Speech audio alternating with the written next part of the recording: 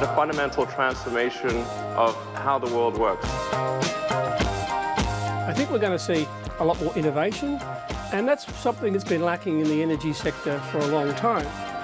The issue with existing batteries is that they suck. They're really horrible.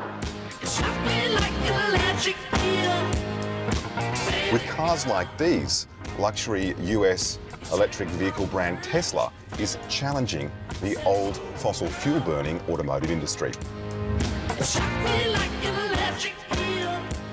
But now they're taking that challenge to a new industry, aiming to disrupt a sector that's responsible for 72% of Australia's greenhouse gas emissions.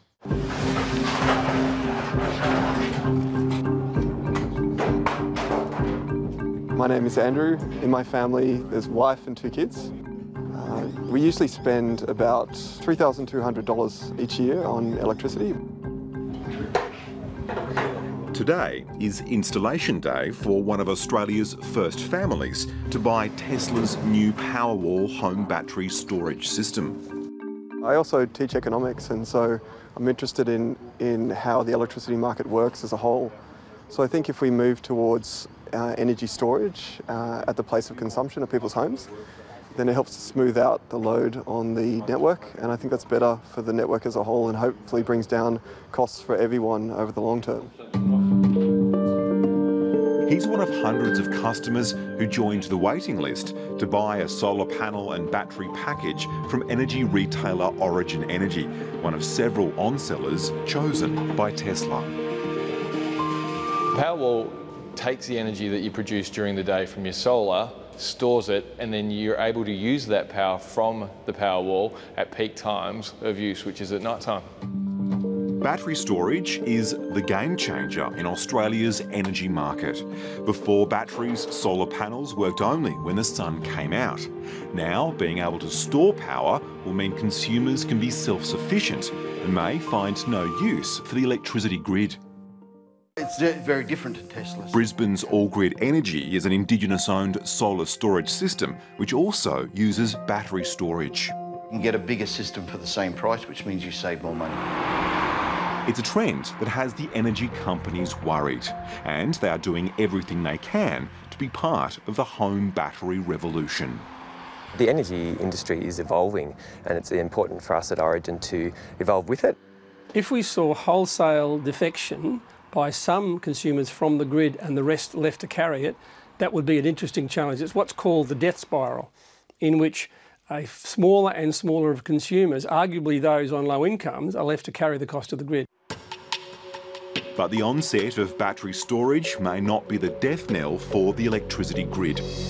Pragmatic homeowners seeing a near-term future on the grid may use their newly acquired battery storage more strategically.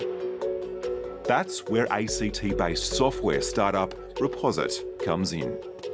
Reposit allows people to trade their energy directly on the wholesale market, effectively acting like a mini power station in everybody's backyard. Reposit is banking on consumers remaining connected to the grid, but using it in a different way.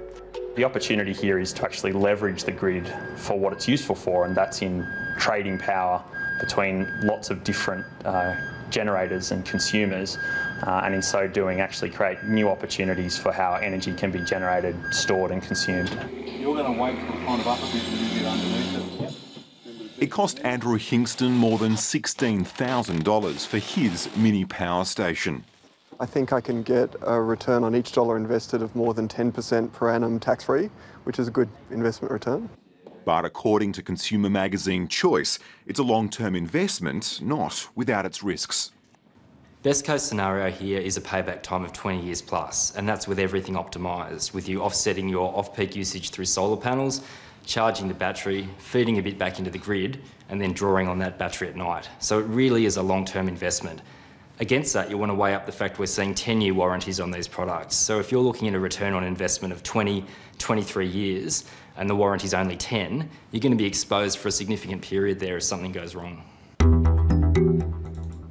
Andrew HINGSTON thinks it's worth the cost.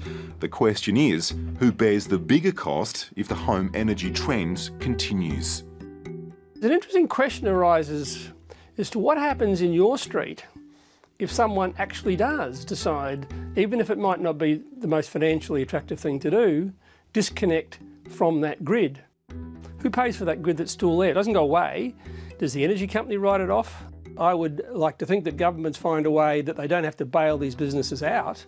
Or does the rest of the consumers in your street, including you, pay for that system that was installed to supply all of the houses in your street? That's a conundrum that hasn't been solved yet.